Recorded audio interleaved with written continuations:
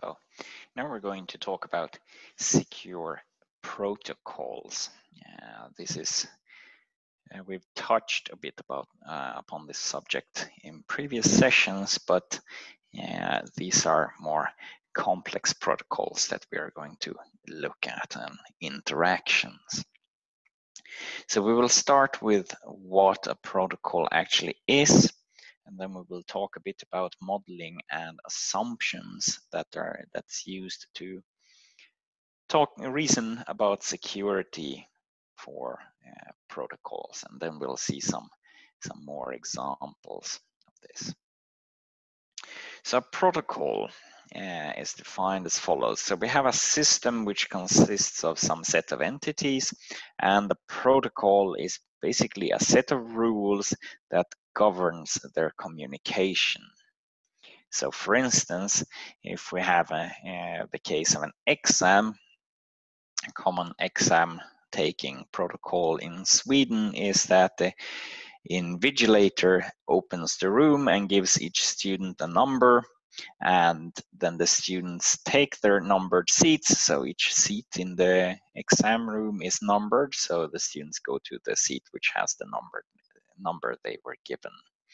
And then they start taking the exam, and the invigilator checks each student's ID and number so that each student is actually on the right spot. And last, when the student is done with the exam, he or she takes it to the invigilator, who then checks again the student ID and the number written on the exam. So it's the right student handing in the right exam. So that's an example protocol. So all these protocols must be designed to resist attacks, because they will most likely be attacked, especially as more and more protocols are online protocols in the computer sense. A lot of these must be designed to resist attacks. So for instance, this exam protocol is of course designed to try to resist cheating students. Another example is ordering wine in a restaurant. So the maître d'hôtel brings the list of wines, and then the host of the table chooses the wine, and then the maître d'hôtel brings this wine to the table, and the host then tastes the wine, and if it's to his or her liking, then it's served to the guests. Now this protocol has several properties. So the first is confidentiality, which means that the guests of the host, so the other people at the table, they never learn the price, since it's the host that sees the list of wines. It also has integrity, as the maître d'hôtel cannot change the wine since the host has tasted it. And finally, we have non-repudiation, that the host cannot falsely complain about the wine after the dinner in order to get free wine or something like that, because he has tasted and approved it already. Now, these protocols are constructed from basic assumptions, and we must analyze if the threats violates these assumptions or not, and we must analyze if the protocol actually mitigates these threats. So take the exam example again. So the invigilator opens the room and gives each student a number. Students take their numbered seats, and then the invigilator checks each student's ID and number, and then finally this ID check happens again when the student hands in the exam in the end. So we have two properties that we want to achieve with this protocol. The first is anonymity, which means that the teacher cannot distinguish between two students. So that's why the students are given these numbers and write the numbers on the exam and not their identification. So like name or identification number. And the second is authenticity. That's probably the most crucial because we want to make sure that the student who handed in the exam gets the grade. And that was the person who wrote the exam. Now, if we look at these properties, who is the adversary or who are the adversaries? And what are the assumptions that we have in this protocol? And does this exam protocol achieve these properties? Take a few moments to think about these questions and then proceed. Now, the adversaries in this case is the teacher who wants to map student identity to exam so that the teacher knows which student has written this exam that he's grading, and the fear is generally that the teacher might be biased and give certain students lower grades if he or she knows who it is, or give higher grades if he or she knows who the student is. The second adversary is the student who want to basically hand in someone else's answers, that is to cheat. Because if that's a very general, wide view of cheating, because basically that's what it is. So if the student receives help from someone else, then that's the person who has provided the answers for the exam. So it's someone else's answer. And the question here is now, what can these adversaries do? I mean, what's the limit of their powers? Because we need to know what they are capable of and to be able to reason about the security of this protocol. Now, the assumptions that we have is that, for instance, the numbers are randomly assigned. And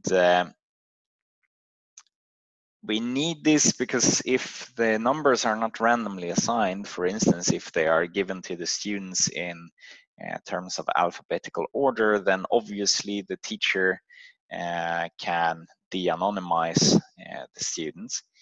And another assumption is that the students cannot communicate during the exam, because if they could easily trade answers and this protocol wouldn't work at all.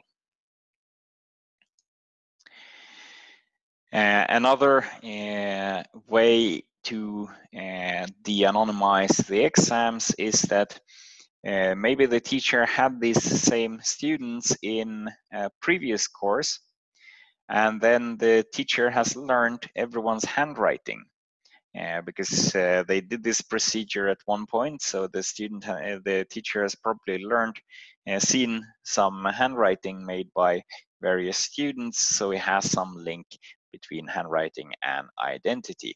And the handwriting is usually unique enough to identify people, so the teacher might actually be able to de-anonymize the exams because he has access to previous material. So even if the numbers were entirely randomly chosen, he might have other stuff, other resources that he has access to.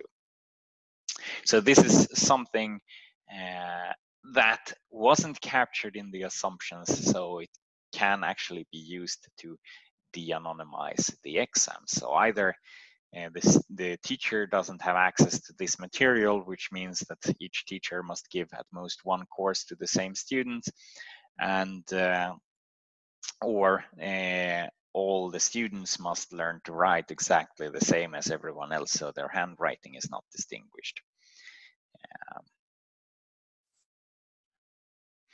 Now, let's look at some more examples. We will continue with another exam scenario, which is not anonymous. So this was the procedure in another university where I've been. And in this case, the invigilator opens the room. The students take self-chosen seats, so it's free seating. They can go and sit wherever they like. And once the exam has started, then the invigilator checks each student's ID and notes the placement. So instead of assigning seats to students, they let the students choose seats, and then they note where they were sitting. Then if two students had very, very similar answers, suspected, so similar that it's suspected cheating, then you can see where they were sitting, if they were sitting in the different ends of the room or very close. And then that could be used to determine the probability of cheating or not. And finally, when the student is done, the student hands the exam to the invigilator, and that is it. Now, there are some problems with this protocol. For instance, we don't get any authenticity, even with the same assumptions that we had from the previous protocol that the students cannot communicate, because the students don't need to communicate. So a pair of students can go there and they can write each other's names on the exam. And they don't need to communicate it during the exam to achieve this. They can communicate before the exam and then go and do this. And then it's not the student who wrote the answers that will get the grade, which violates the authenticity property that we wanted. Another example is from history, is to authenticate withdrawals from ATMs. So in the early days, banks stored their account numbers on the magnetic strip that's on the cards, and that we still have on the cards, although they are more and more rarely used. And then the PIN code that the user entered was sent to the central bank system for verification.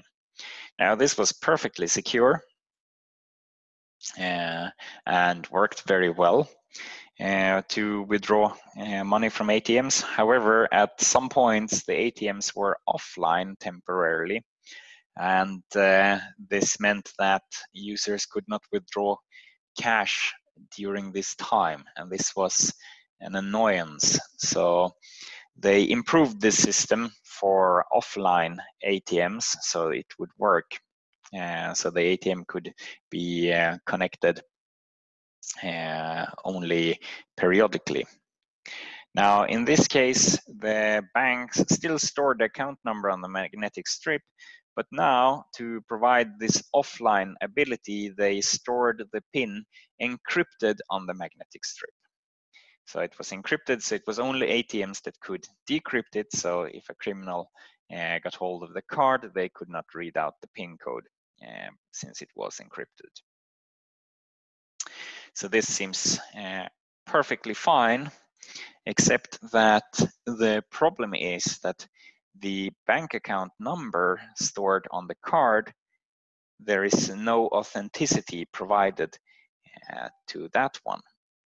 And this means that a crook who has a card and knows someone else's bank account number can simply take his own card, change the bank account number to someone else's, and then when he goes to an ATM which is temporarily offline, he can withdraw money in that from that person's account, which is of course not acceptable.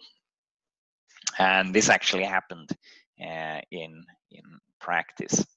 So it was during the 80s or 90s that this was used, or abused, I should say. Another example is remote car locks designed in the and used in the 1990s. So basically the way they worked was that the key broadcast the car's serial number, and they wrongly assumed that only honest cars are listening.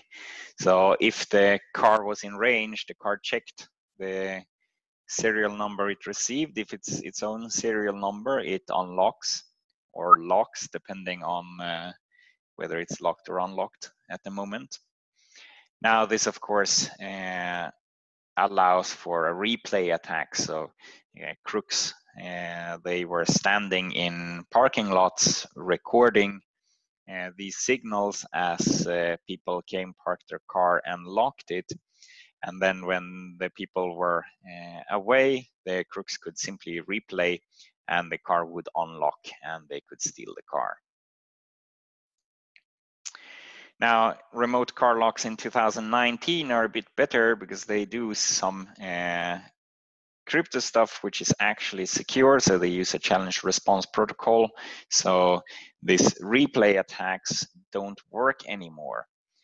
However, nowadays we simply drop the P and use a relay attack instead, which means that the crooks can record in one end and transmit in another. So what they do now is that they find a luxury car that they want to steal, and then they figure out where the owner is. So maybe the car is parked just outside the house, and then they sneak close to the house so they are in range, and they have a recording device there which managed to capture the signal from the key.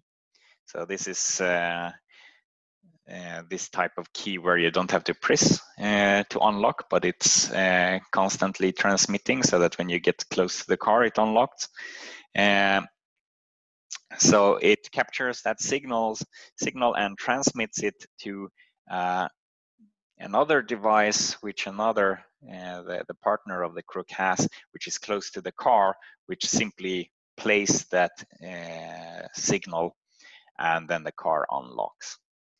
So they can't do the recording and replay, but they have to do that at the same time, to record in one location and play in one. So in the 90s, it was possible to simply record and replay across time, but here it's record and replay across location. So it has to be done at the same time. Now, this, of course, in this construction, they wrongly assume that the key is close if it talks to the car, but that's not the case. So in this case, basically the key is talking over a telephone to the car, and the car doesn't notice the difference. And there has been several attacks where crooks have actually stolen luxury cars like this. So for instance, the Volvo XC90, these luxury versions of that one has been stolen at several occasions. But fortunately, distance bounding protocols are starting to get implemented, and these protocols actually does what you expect them to do. So it can measure the distance. So these relaying attacks actually don't work. And that was everything for this time. Thanks a lot.